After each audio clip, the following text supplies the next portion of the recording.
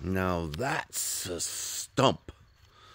So sometimes I do work in the evening and night at I can't record. Last night I went and got a tree, and that was what was there. There was lots of other goodies that I gathered up from the same site. There's toolboxes with tools in it.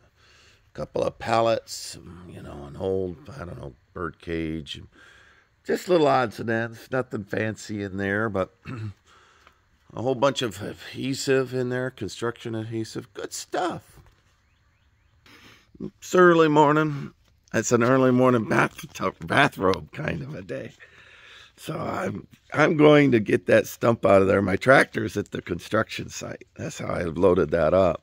But I couldn't load up a tractor and that. That would have been way over 10,000 pounds. So I'm going to pull up underneath a tree and ratchet strap that out today. Rotate. Look at that. Now that's a tree. That's a tree. I got it out last night by chaining it to the tree and pulling it. Boys, got your breakfast? You're happy? See if I can pet Blaze while he's doing something else. He's just not into people. Oh, look, he's slowly warming up. Your stock's rising, Blaze. It's rising. He would have walked off a week and a half ago. He is slow to win over, I'll tell you. Yeah, the other day I lost my patience with him. I'm like, well, you don't have to be such a jerk for so long. Told him, go on, get out of here. Then he blocked my Polish protested my truck as I was leaving the other day. I had to get out. I said, I don't know who you think runs this herd, but it's me. I ran him out of there, cursed him good. So silly thing. Horses are funny. They do respect you as the owner of a herd. They don't respect being mean. So I didn't hit him or anything, but I had lost my patience twice with him. He lets me pet him. So look, I got a whole thing of tin at the same time because now I can build a tin shed over my lumber yard. And another little tree that was in there. I did the same thing. I ratchet strapped it to a tree and just drove it off. So a lot goes on out of line of sight. I'll keep walking around. Bathroom walk around. Bathrobe walk around here. Here you go.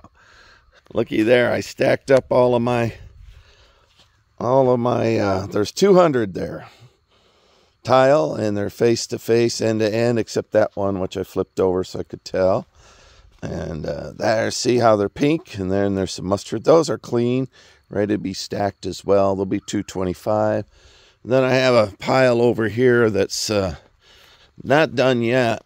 You can see if I pick them up. The ones on the top I washed, of course, but that's the state that they came in. And, you know, that is the state of them being clean. What a big change. Once I get them in the shipping container, I'll go ahead and seal them, and they'll look really good. Really good. So, and then, God willing, if I have time, I'll go back and get my tractor and stuff from the other construction site. This is the next major project. I'm working on the door in there, but once I'm done with the door, getting piers underneath everything, and I'm going to use the 30-gallon drums for the piers. And I do have them. They've got car wash soap in them right now, so I'm using them to wash the stones, and then I'll turn around and use them for that. But man, I am tired. Let me tell you, logging is it's tough. And I got a lot of logs to get. Those big ones like that, I'm not going to cut those into boards. I'm going to leave them big. And then they'll be used for building the inside of this. Right where my truck is, it will be the Great Hall. And about where the nose is, there'll be stairs up to the top, and there'll be a rooftop patio. This will all be in Santa Fe Mission style, which is your Adobe style, your Pueblo people style. But the logs will be about every 4 foot, and they'll support a reciprocal ceiling with 2 massive skylights in there. And then the reciprocal ceiling will be made of about 13 logs that'll come in and spiral around, you know, and go out. And then cedar in between all of those. And then lava stone on top of the cedar, and then concrete on top of that. So that roof will be, even though this will be a pitched roof, it'll be real secure. The solar will go on the pitched roof pointing towards the, and you can't see it today, gray skies. The weatherman did say it would rain this end of this week, and I'm counting on it so that I can, the road will get soft enough for me to work on it. For those of you in Australia and other parts of the world, y'all will understand. It rains, and 3 days later, the soil's back to concrete. And that's what I'm up against on that road. I got to work it when it rains. And I got to work it when it rains and I could still be on it. Because if I work it and it's too wet, my tractor sinks and I get stuck. I got a video here recently of me getting stuck during a rainstorm. I'll put it up. I'll put it together and put it up. Anyway, that's my little walk around, morning walk around. I fed the horses and I thought, well, I did 4 hours of work last night in the dark. And you want a dangerous set of work, you just log something this big. A massive stump. I mean, there's my truck and there's that stump. Well, that's a lot of massive, it really was a big project, So I'm sore. I think I will take it a little easier today other than getting that out. And I'll do it by ratchet strapping that to a tree and click and get it up just an inch and then drive out. And then I'll put some, I don't know, a pellet on some blocks underneath it until I could get my tractor back. But I need the trailer to get the tractor, and I can't pull a stump and the tractor, be too heavy. So